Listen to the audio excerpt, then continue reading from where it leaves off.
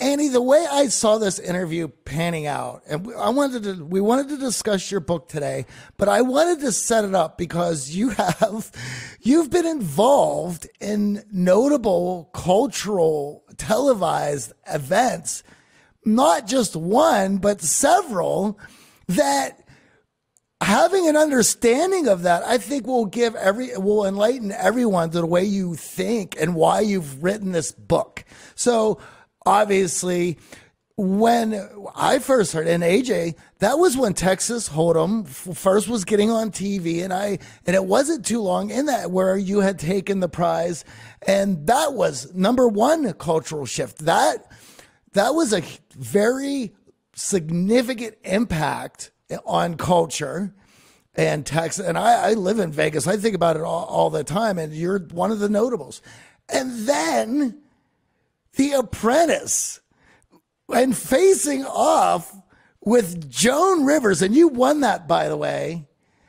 But that was one of the biggest seasons, if I'm not mistaken. It was. I feel a little bad because I was sort of on the season that revived the franchise. We won't blame you.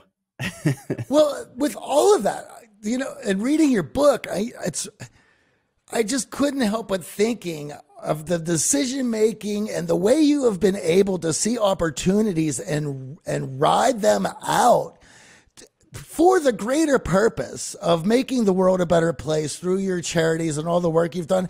And not only that, and being a mom with all of that. So, Annie, now you could set it up there because that's just huge. So it's weird because obviously I've done all these different things. And so it looks a little bit like I've been all over the map, but there's actually there's a common thread that I love to pull.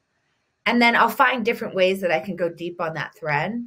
So when I was in graduate school, I was studying cognitive science, which is really how there's learning and decision making, and how are you kind of building models of the world. And I think that one thing.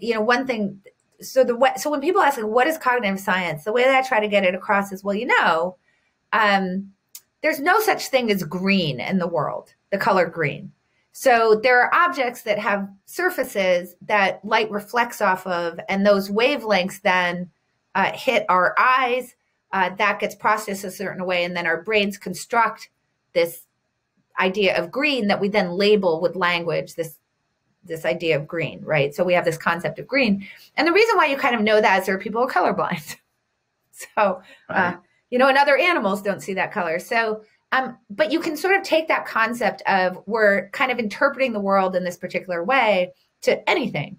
And what I was studying in graduate school specifically, while I did do a lot of psychophysiology and also decision-making, and behavioral science and perception and all of that stuff, the thing that I was going deep on at the time was first language acquisition. So, okay, I know that's weird because I was like, wait, what are you talking about? She was a poker player. But if you think about it, it's like this really, really cool problem, right? So how does the kid learn any words? Because the parent points at stuff and says these unknown syllables like dax, and for us, if that syllable happens to be dog, it seems obvious that means dog. But think about it from the kid's perspective, right? So let's say there happens to be a dog in the room. Is the parent talking about the category dog, or are they saying schnauzer or mammal or animal or something? They could be talking about a feature of the dog, like furry or soft. They could talk about a part of the dog. Are they talking about paw? Because by the way, every time that you point to a dog, you're also pointing to a part of a dog. So anytime that you say dog, you could also be talking about the paw. Okay, so you've got that little problem. So hopefully that's helped if you point to a cat's paw or something like that, but I don't know. But then there's also, could it be an action? So maybe it means barking or breathing or panting or sitting or lying down or running. So it could be that. Or it could be like think. That becomes really hard. Like, oh, look, I think that's a dog. Okay, so now it could be the word think. So that's really hard. And then sometimes you talk about dogs when there's no dogs around. Okay, wait, and then maybe it's a picture of a dog in a book, so you're actually talking about picture. I don't know, like this. I mean, this it becomes like think about it. It's really hard. And here's the amazing thing: every 1.5-year-old has it mastered. That's nuts. Incredible, right? Like, have you tried to learn a language as an adult? Good luck. You'll see how hard that is. So much more difficult. Right? Like some French person speaking really fast and there's all these sounds coming out of their mouth and you're trying to figure out what those words mean. Good luck. Right? But kids do it really, really well. So okay, so what does that have to do with like everything else I did in my life? Well, this is a really deep problem about how do you learn in uncertain systems. There's no certain mapping to the sounds onto the words. And so what I was looking at was it turns out that language is kind in a particular way in which there's a really distinct structure to the language called the grammar. So just as an example, if I say the Dax is walking, that eliminates all the verbs. It means that I must be referring to something that is an object, a person, place, or thing, right? And in particular, places can't walk. So it has to be a thing or a person. I mean, in this case, a dog would be like a person, right? But if I say the dog is daxing, that's a whole different thing. So now you know it has to be some sort of action. And then I can take it even further, which is like, let's say that we figure out that it's an action, right? So I'd said the dog is daxing. Different things can be in different constructions. So let me explain what I mean by that. So if I say the dog is daxing, but I could also say the dog is daxing into the room, that's really different than there are lots of things that couldn't do both of those things. They couldn't take a preposition, or I could say I dax the dog, right? So let's take, now we know it can't be look. Right. Because the dog looks, that's okay. The dog is looking into the room, that's okay. But then I can't look the dog. So, right. So now that whole choice is gone because it doesn't fit into that construction. So it turns out that particularly with verbs, I could play a game where I can put it in enough context that you could actually get the exact verb. I could eliminate it down to one. Okay. So that's really weird and long, but what that means is that what I was realizing is that you need to constrain your choice set, right? That's what we were talking about. Is like, how do you constrain your choice set? Because things are going to go wrong in particular ways because there's a lot of uncertainty. And so if you're going to be an efficient learner, how do you actually constrain those choices that you can make so that you can learn really efficiently? So that's what I really cared about. Well, if you know something about poker, that should actually sound pretty similar to you, it turns out. Yeah. So, and then now with my consulting and really talking in general about how are you creating efficient learning in uncertain systems? How do you actually figure out like what good choices are, what bad choices are, how you're supposed to figure out what the right answer is, all of those things. It's the same problem that I was thinking about a long time ago. It just keeps taking different forms. So it's always the same thread that I'm pulling on. I just sort of go and I sort of like, oh, that's kind of an interesting way to think about the problem. And then I feel like I got really lucky because once I started playing poker, at some point, actually a little bit through an accident because I got asked to give a talk, I realized about 8 years into playing poker that that there was this like super interesting conversation to have between like cognitive science and poker as like these ways to inform the exact same problem, and that you could kind of really dig into the space between those two. And then that's been like, that's where I've lived since then, is the space between the two things.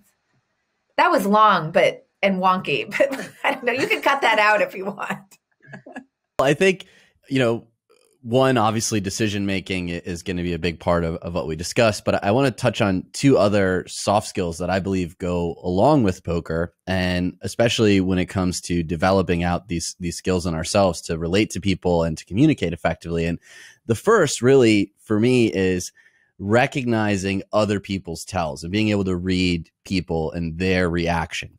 And of course, at the professional level, we've seen on TV, people wear glasses and hats and all of these things to remove any of those indicators. But it's such an important part of the game at a high level.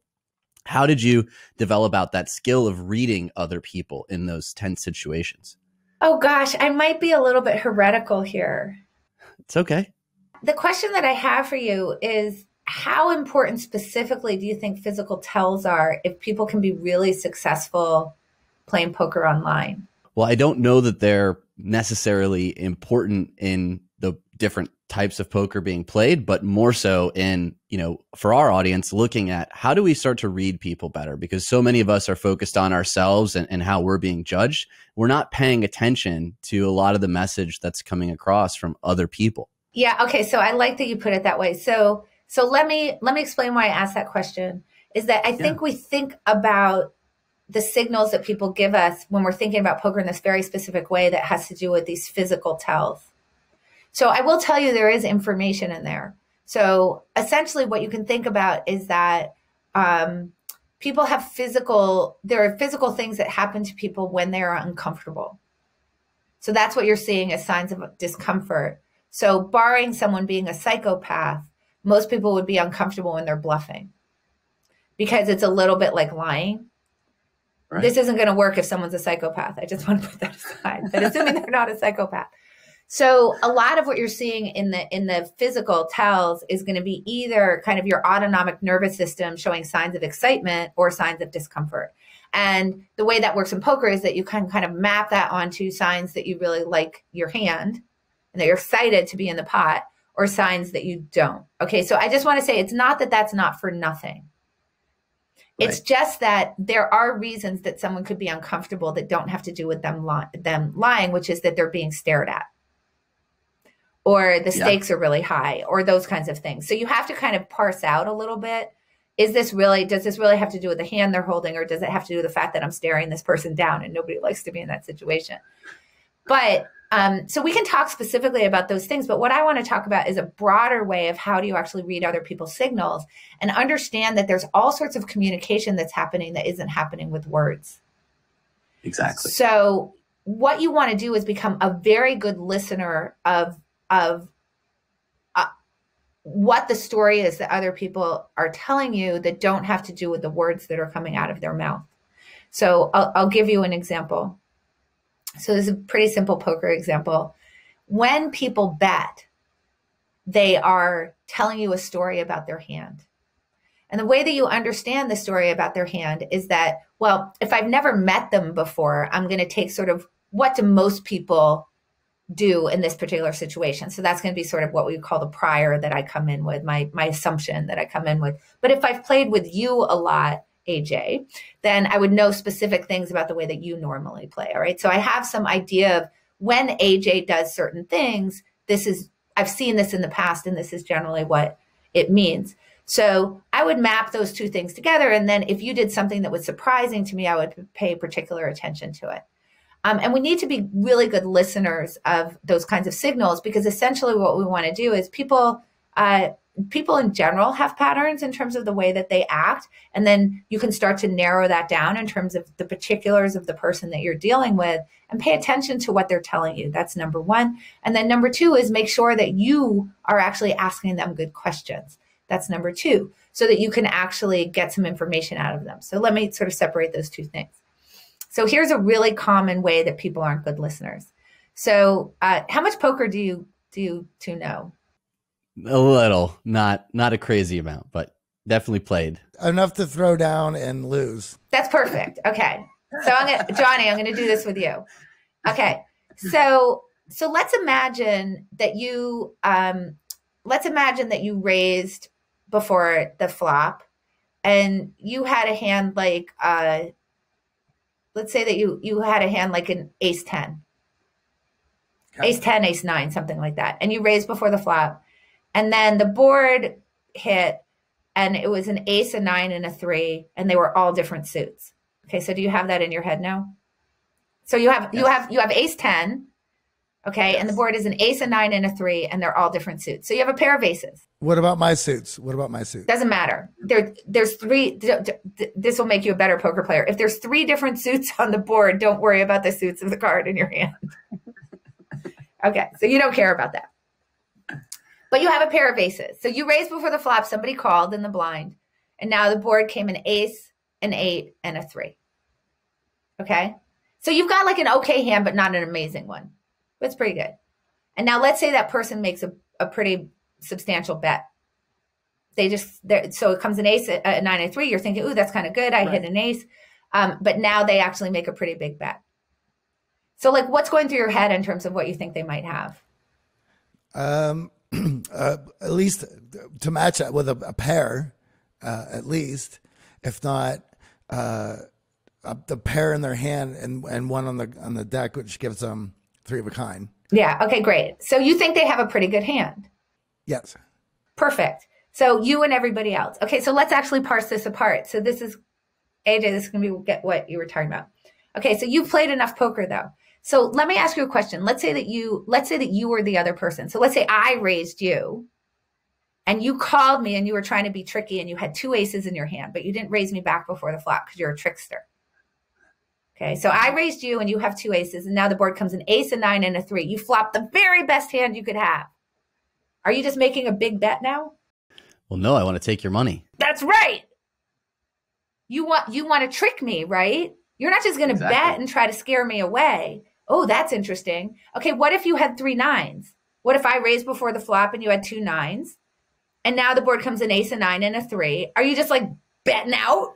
No, I still want to keep you playing. No, you want to trick me. What if you had an ace and a 9 and you flop top 2 pair? Are you just betting into me? No. What if you had ace king? Are you just betting? No, because you have a really strong hand. So notice that your instinct there, what you think the story is that they told you, what your kind of automatic reaction is, oh, they must have a really good hand because they're betting. But if you're a good listener and you say, well, let me imagine, what if I were in their situation? Would I actually bet with a really good hand? The answer is not in a million years. So why do you think you're any different than they are? So there's a situation where now actually your first read, this is where I talk about like reading people through patterns, through understanding what do human beings generally do? What are their tendencies? Poker is a game of deception, right? Are they trying to deceive me or not, right? So that idea of they're just betting out with something where they have a really good hand makes no sense. The story doesn't make any sense. So now you know they have to be weak. So that tells you that your hand is probably pretty good here because they must be bluffing, or maybe they just have a 9, like 1 9 or something like that. And they're thinking, just like you did, if I bet, I'll look strong. Right. Right. Because if they were really had a strong hand, they'd be like, I'm just going to check and see what you do. Right. So this is where we go wrong. Is that we're not listening well. We're not saying, what are the things that they're doing? Let me not go with my first instinct. And let me actually put myself into their position and say, what would it mean if I did that thing? And this is how we can start to construct really good models of our opponent. And this is much better information than whether they're blinking too fast. So I'm not particularly worried if someone happens to put sunglasses on, right? Because that is good. It's helpful information when I need a little extra zhuzh. But the bulk of it, the real work, is this storytelling. Yeah. Now, is that a skill that you picked up before poker and you translated, and that you were pretty adept at quieting your own story and your biases from the work you'd done previously to paint that story? Or is that a skill that developed through your poker career? Absolutely, through my poker.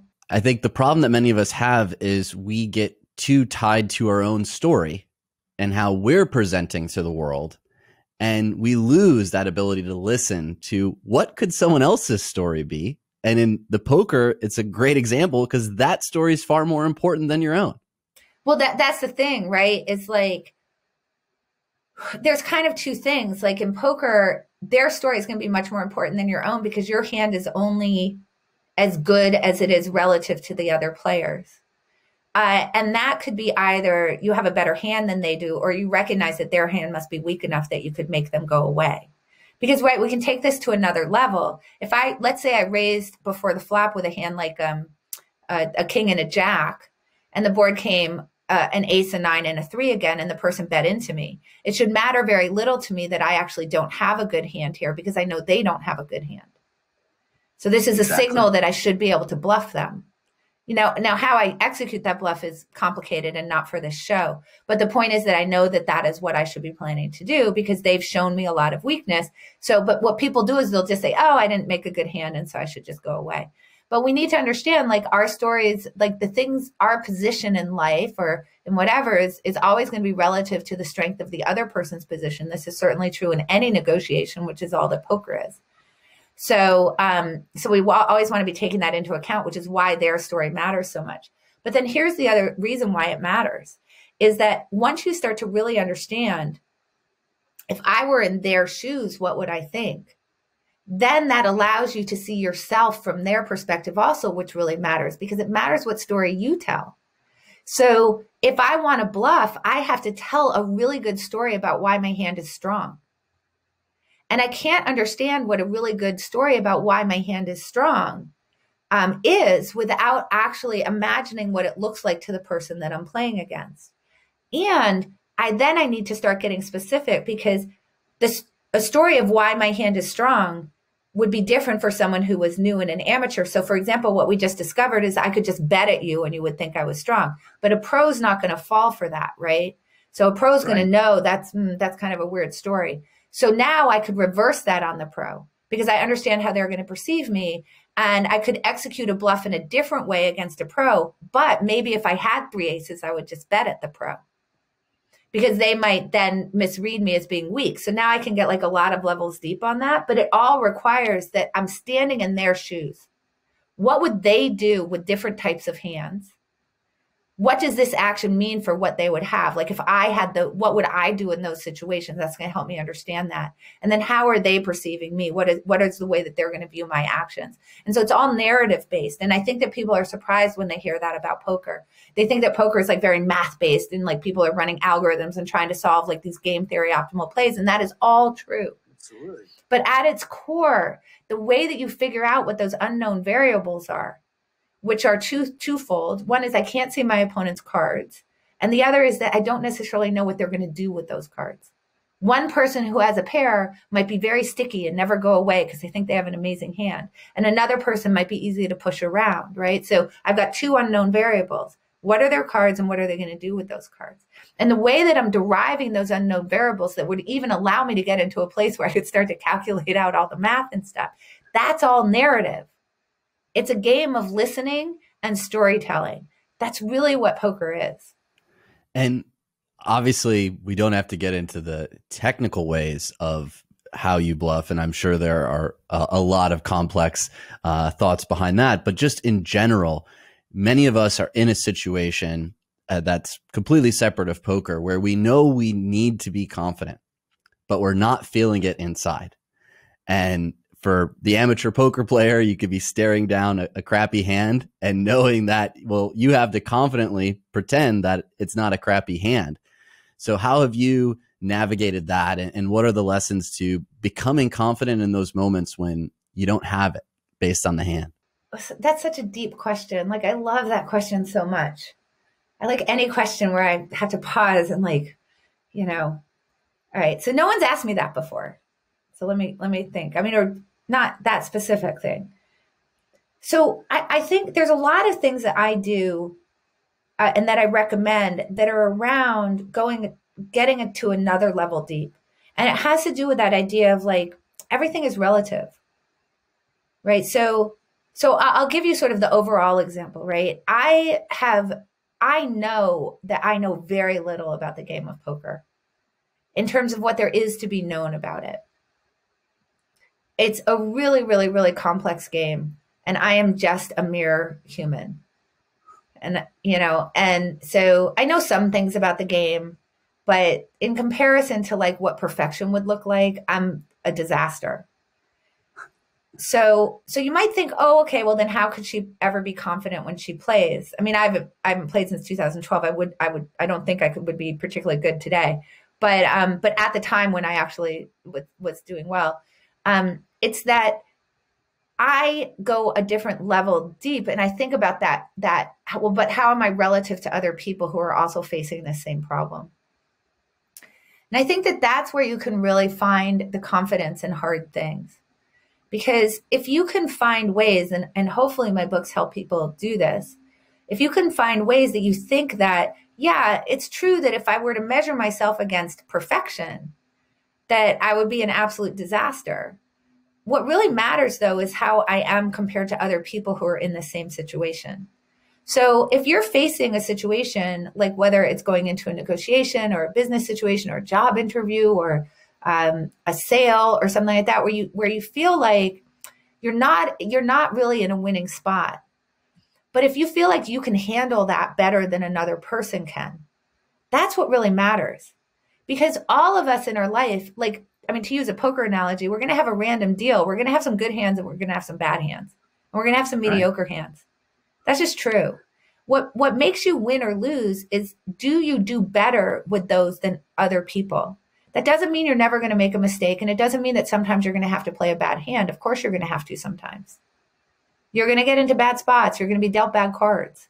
But if you really believe that you have a good process that allows you to make better decisions than other people, then you can find confidence in that second order knowledge.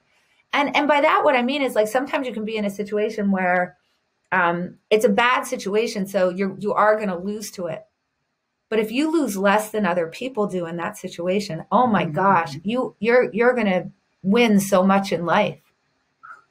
Right? I mean, that's the thing. It's like all about, like, am I losing less than other people would in this situation? And if you really have confidence in that, I think that's where you find the confidence. So I'm going to play this hand better than other people, even though it sucks. See, I love that, because so many in our audience are perfectionists, and they do want to compare themselves to the ideal. And even hearing you say, I'm far from a perfect poker player. Many of us have this illusion of the people who are successful, that they have this just limitless confidence. They're not facing these calculations. They're not staring down these situations like us mere mortals, and therefore I can't become them. But it's an important part of the journey, that striving, not comparing yourself to perfection, but striving to comparing yourself to, can I win a little bit more than others in this exact same position, is an excellent reframe when we're talking about confidence in any environment, not when you're just dealt two cards and you're staring across the room at someone else. Yeah, and I would add to that one other layer, which is sometimes that confidence comes from, am I handling this situation better than I would have in the past? So it's not just like comparing like, how would other people handle this situation, but how would another person, meaning me, a past version of me, handle this exact same situation. And I think that that's actually really important, because you get your eye on the right prize, which is not perfection, but progress. There's that old thing, which is like, perfection is the enemy of the good. And this is one of the things that I say all the time, is that we can really get hung up, particularly like in a lot of anxiety and analysis paralysis, if we have whatever perfect would be in mind, as opposed to, look, I mean, this is something that I say, like in my book. I say a lot of times when we know that we're kind of in a situation which could sort of be described as guessing, which, by the way, is every situation you're in poker, because you're doing some guessing about what the other player has. You're doing some guessing about what you think is going to be the highest value move in a particular case. It might be folding, might be the highest value move, by the way, just cutting your losses, or raising. And if I raise, how much should I raise? And these are all obviously guesses. So if you allow yourself into a situation where you say, well, I can't know what the right answer is, so therefore I can't do it because I'm too anxious, I'm too worried about being wrong, then you're not actually going to be able to make any progress. You're not going to be able to do anything, because you're going to be deciding too slow. The bar that you're setting is too high. You're not going to actually be able to act, and you're going to make worse decisions for it. So what I say is, don't ever think about something as a guess. Think about it as an educated guess, because that's what all guesses are. There's nothing that you guess about that doesn't have some educated in it. And the question is, how much educated can you get in there? And if you can get a little bit more educated in there, if your guess can be a little better than the next person's, or than your past guesses might have been, then you are going to do really, really well in life. So like one of the examples I try to give, like when we're, particularly in this virtual environment where people can't see what my computer is sitting on, I say, okay, my computer's sitting on a desk. How much do you think the desk weighs? Give me the smallest amount you think it weighs and the biggest amount you think it weighs. So I'll just ask you to do that. So 50 on the low end and 100 pounds on the high end. Okay. Why didn't you guess 10,000 pounds? That'd be a very heavy desk. That's right. Why didn't you guess 5 pounds? It probably wouldn't be able to hold everything else that you need to keep on the desk. This is what I think the interesting situation is that, and I think this is where people go wrong, is that when I said to you, how much does this desk weigh? A reasonable response from you would have been, I don't know. I can't see it. Right? But I said to you, no, just give me like the lower bound and the upper bound. And you said 50 to 100 pounds. So it turns out you know a lot about desks. Because if it were a cow, you wouldn't have guessed 50 to 100 pounds. If it were a car, you wouldn't have guessed that. And if it were a feather, you wouldn't have guessed that. Because we know a lot about a lot of things that we don't give ourselves credit for. So that's number one, is try to figure out what you know. But notice the other thing I did was I didn't make you get it perfect. I said, what's the lowest and what's the highest amount? So I was getting you into this Goldilocks zone of not just sort of abandoning and saying, well, I don't know, as if you knew nothing, but also not requiring that you get the exact number. Because it's rare that we could get the exact number, because most of the things that we're doing in life actually are like guessing the weight of my desk. I can't see my opponent's cards. I don't know what they have. I can create a bound around it. I can get a range there, just as you did with the range of the guess. And what's going to make me better than the next player is that my range is better. That's it. So, and you can think about that sort of, that's what expertise is putting in. So if I were looking at a cow and I was guessing what the lower bound and the upper bound is, that boundary would be much wider. I would have a much lower bound and a much higher upper bound than a rancher would. Why? Because a rancher has more certainty about the weight of cows in general, so they just happen to know more. So their range would reflect that they have more certainty. And I think this is a much better way to think about this kind of stuff, like what do you know and what don't you know? And you can allow that to actually express your uncertainty. So it's the imperfection of the guess that becomes so informative. Right? What does it do? It allows you to say, this is how much certainty I have around it. Number one. Number two, it allows you to start really exploring what do I know, which actually gets you to a better state of perfection than you would have otherwise.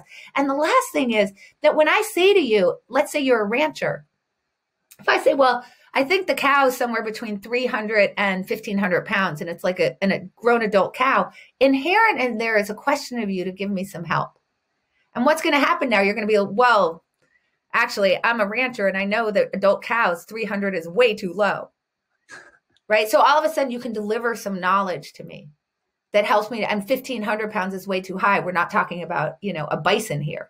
So you can actually now help to give me some knowledge that's going to help me to narrow it down, because I didn't tell you I thought I knew in the first place.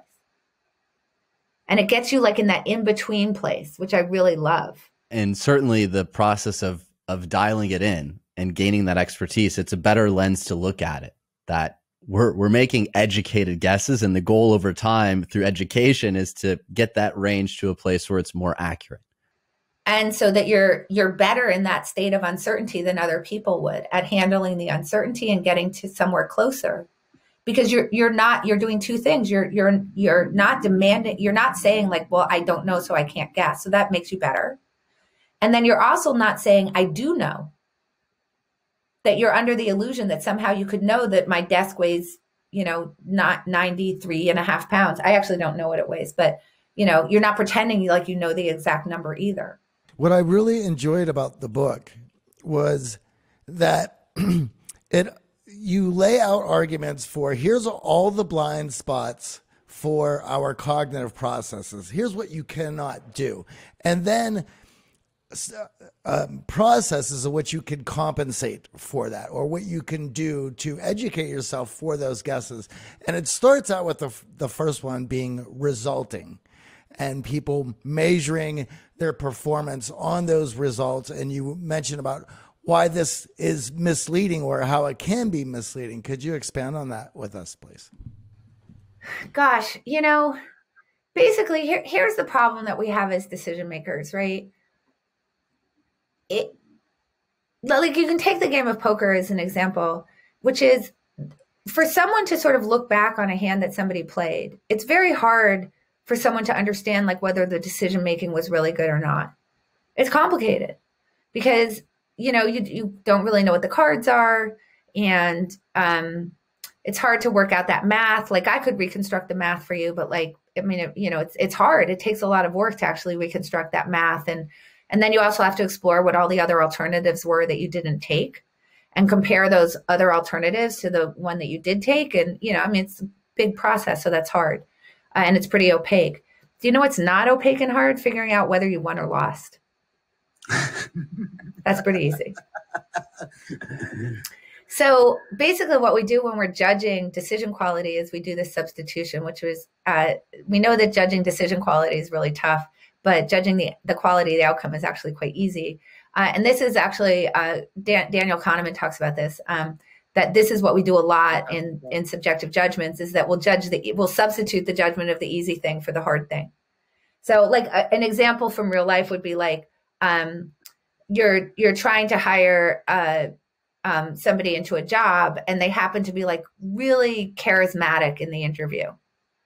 You'll substitute that in for the judgment of like the overall skill that you really care about for your job, because that's like an easy and salient thing for you to look at. Like, well, I really liked them, right? Like I got along with them well. And so then when someone asks you, like, do you think they're going to be a great hire? You actually sort of judge how well you got along with them instead of the things that really matter for whether you'd want to hire that person. This happens all the time. But anyway, so this creates this resulting problem, which is I won the hand, I must have played it poorly. I lost the hand, I must have played it poorly. And we can see this happening all the time. So I've talked about a variety of examples. One of the most famous ones is the 2015 Super Bowl. If people remember this. So Pete Carroll is the Seahawks are on the 1 yard line of the Patriots, and they're down by 4. So it's second down, and they have 26 seconds left on the clock in the fourth quarter, and they have 1 timeout. So this is a tough spot, right? You have to score a touchdown. You obviously have 3 tries, second, third, and fourth down, but you only have 26 seconds left to get that done. Which if you had 3 timeouts wouldn't be so bad, but you only have 1. So that just creates like this huge clock pressure. And also it's the Patriots. So anyway, so it's a very famous play because everybody was expecting him to hand the ball off to Marshawn Lynch, which he did not do. Of course. And he actually passed the ball into the corner of the end zone where Malcolm Butler intercepted it. He lost the game. And everybody thinks that was the worst play in Super Bowl history. So we know, here's how we can tell that this is a resulting problem. So I want you to imagine, so by the way, the headlines were like so brutal. They were like, one headline actually called him an idiot. Oh, it was awful. Okay. So let's imagine this. Let's say that he decides not to hand it off to Marshawn Lynch, and he calls a pass play, and Russell Wilson passes the ball, and it's caught for the game-winning touchdown. What are the headlines the next day? Genius, amazing. Yeah. So that's how we know it's resulting, because we know very little about anything on one try. It would be kind of like, Johnny, if I was flipping a coin and you called heads and it landed heads and I said, he's a genius. Right. And it landed tails and it was like, what an idiot. But, by the way, but the funny thing is we do this all the time. So like, let's say that I offer you a really good bet on a coin flip.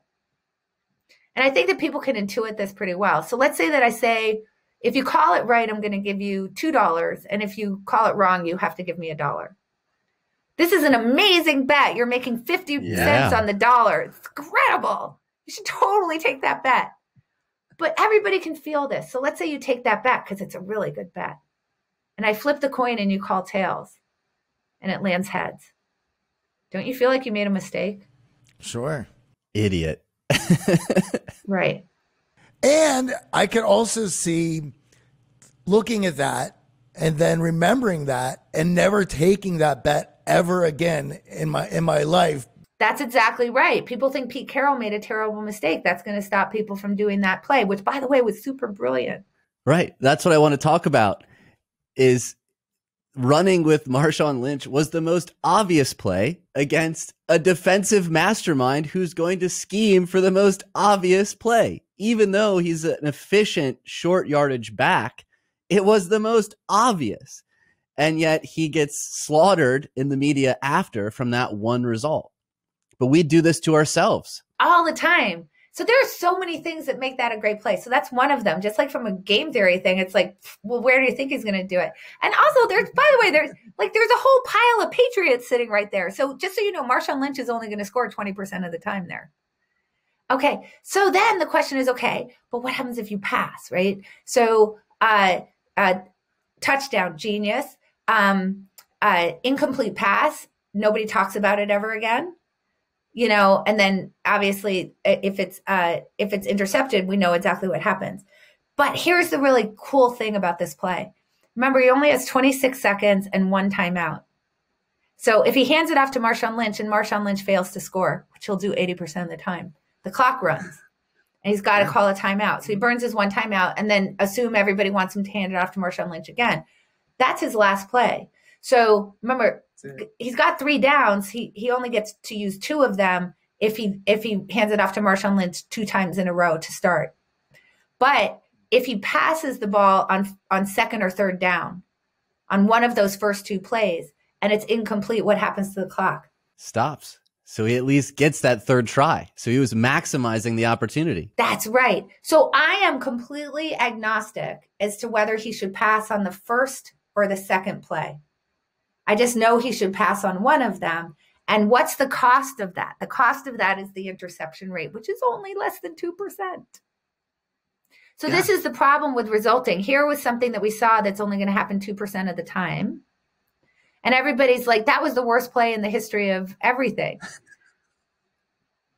So we do this to ourselves all the time because what we lose sight of is that you could go through green lights and get in accidents, and you can go through red lights and have nothing happen to you bad at all. And then we take really bad lessons. I mean, not so much anymore because it's been educated well. But when I was growing up, people would say all the time, I drive better when I'm drunk.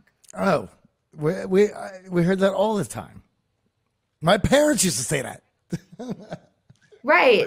And now also, I also think that this is happening with the pandemic as well. Someone pointed this out to me, that there's lots of people who went to a gathering of 10 people and they didn't get coronavirus. And now they're like, aha, that's a good decision. I should keep doing that. Or the ultimate resulting, the president surviving and then making rationalizations around other people being healthy, even though they caught it. But that's a really good example of resulting, right? You make a decision that carries a lot of risk with it, but a lot of risk isn't a guarantee.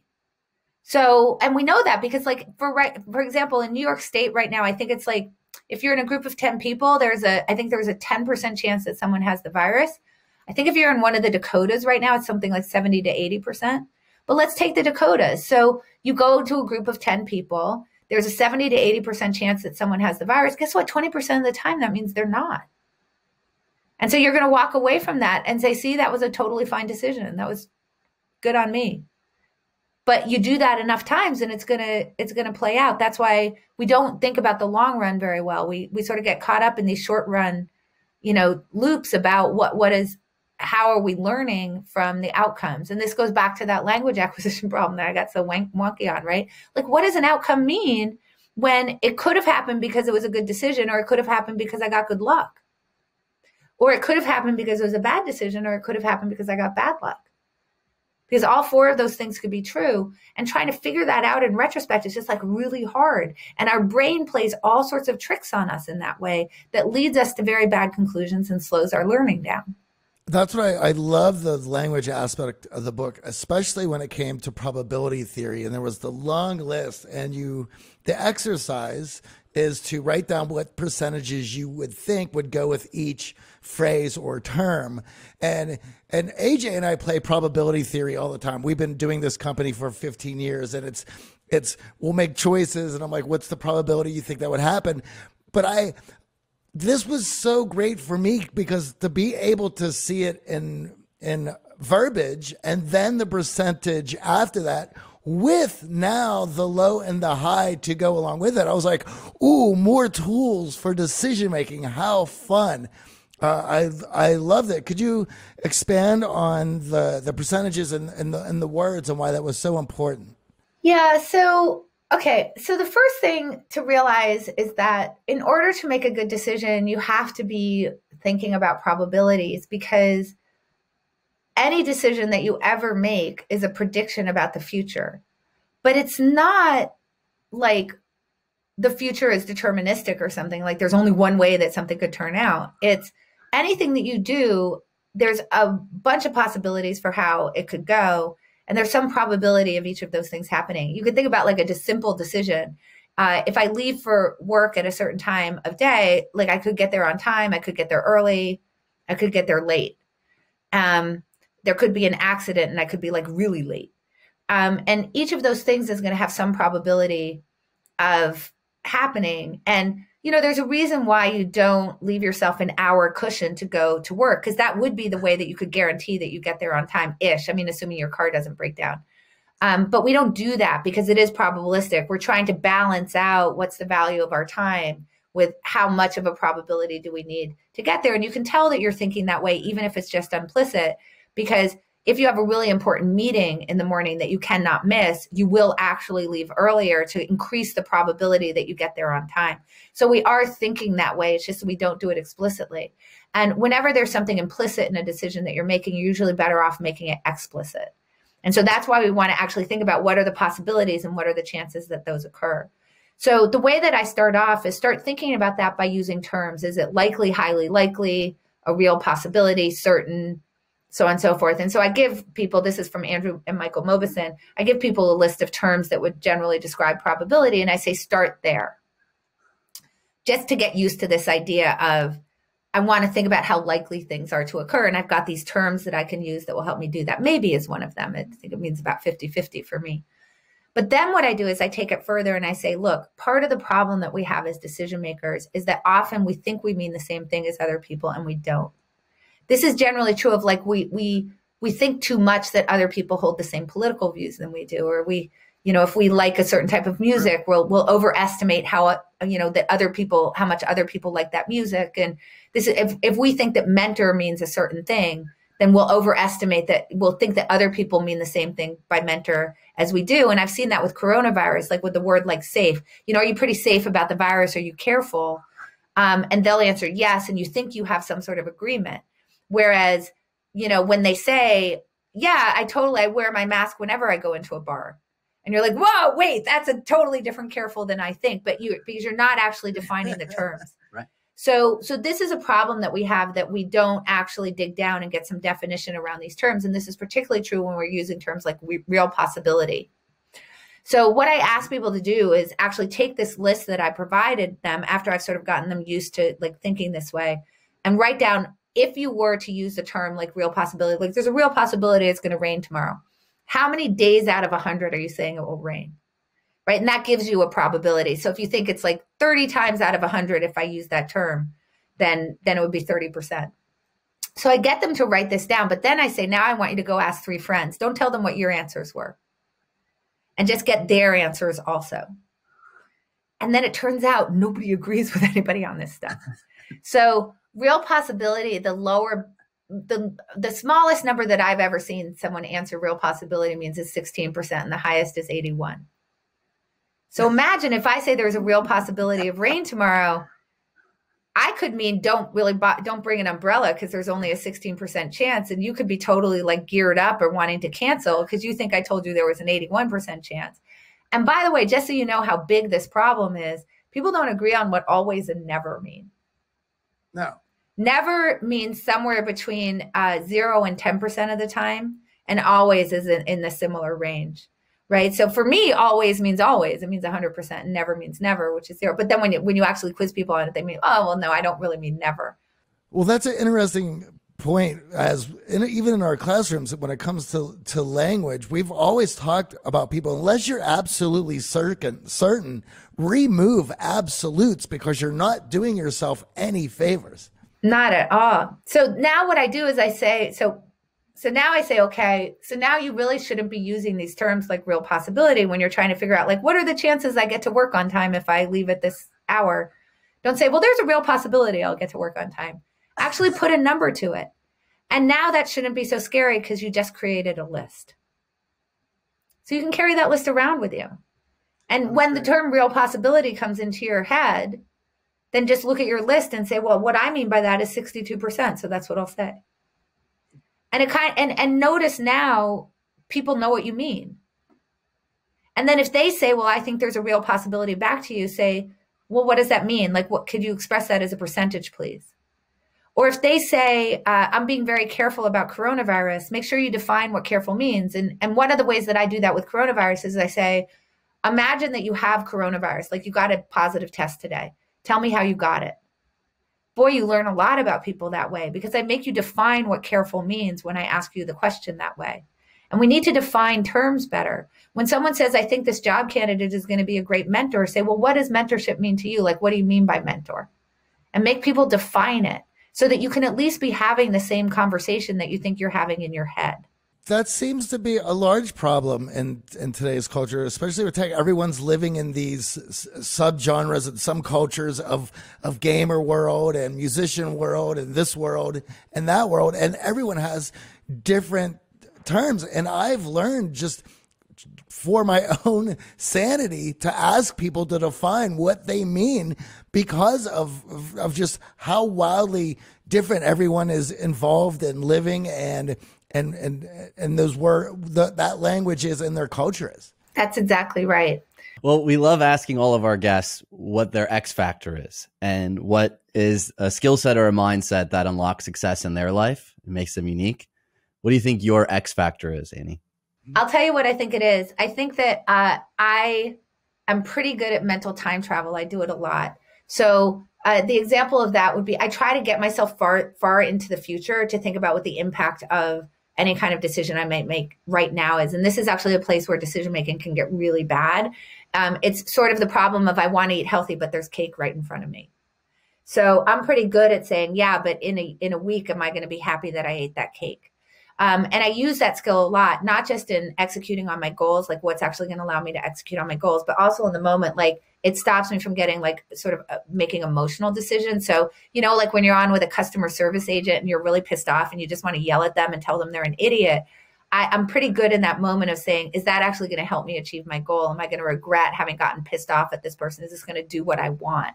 So I think I'm pretty good at like interrupting those sort of in the moment processes and getting pretty far in the future and thinking about, well, how is this going to play out in the future? Am I going to regret this in the future? Does this seem good in terms of my ability to achieve my goals? Now, I will say that has a dark side, which is, it means like I'm always thinking about death and getting old. No, really. Really, like I feel like time feels a little bit faster to me because I am thinking like, you know, I'll be like 10 years in the future sometimes. And I'll be like, oh my God, like I'm going to, you know, so I think about mortality a lot more than most people do, I think. But it has a good side too, which is that I think I'm less impulsive than most people are. I would say that's my X factor, is I can sort of get myself out. But, you know, that's kind of the same thing, as I can get myself out of my own head into somebody else's head. That was really important in poker. I didn't go on tilt in poker because I would think about what my long-term goals were, you know, that kind of stuff. And I think that sort of comes across a lot of the stuff that I do. But then also I'm sad because I'm going to die. Well, thank you for sharing. And it's such a great way to look at things for those in our audience who are trying to become better decision makers. And we thoroughly enjoyed the book and can't wait to see what's next for you. Any parting words of where our audience can find you or what they can look out for? Yeah, sure. So you can find me at annieduke.com, my website, and there's lots of video of me, and you can link to my articles and podcasts that I do there. You can find my books there. You can find my newsletter there. There's a contact form, and I do actually try to respond to everybody who writes me. I'm probably 80% or 90% on that. But it's not because I didn't want to respond to you. It's because it got buried in my email and my life. But I am attempting. So I love when people write to me. Actually, that actually tends to spur a lot of the thinking that I do, is hearing from other people and kind of what's on their mind. And then you can also find me on Twitter at Annie Duke. I'm pretty active over there. There's a better place to reach me than like LinkedIn or Instagram or whatever. Like, just go over to Twitter. You can have a conversation with me over there. Yeah, so that's kind of where you can find me. And then, you know, you can find my books, How to Decide and Thinking in Bets. And then the next book I'm writing someday will appear on there. So awesome. Well, thank you so much. Good luck on your live. Great. Thank you. Oh, thank you so much. That was perfect timing. Be free.